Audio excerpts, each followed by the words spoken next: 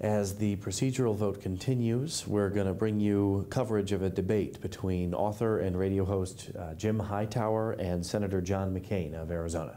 Many Americans have begun to wonder whether it's truly possible to turn this war around. The country has earned the label Graveyard of Empires.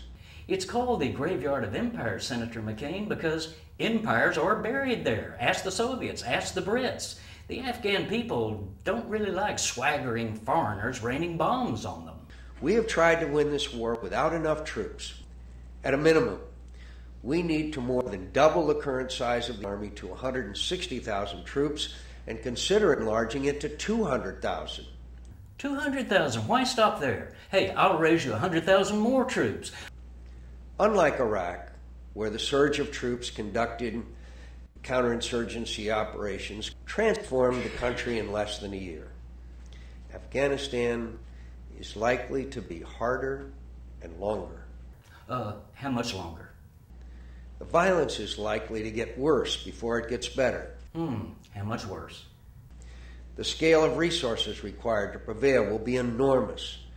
How much longer, how much worse, and how enormous? It is possible, indeed likely, that sometime in the near future, perhaps a year from now, as the fighting in Afghanistan increases and the costs grow more dear and casualties become more numerous and more visible, that the will to finish this mission will dramatically erode. The will dramatically erode. I think it's time to rethink Afghanistan.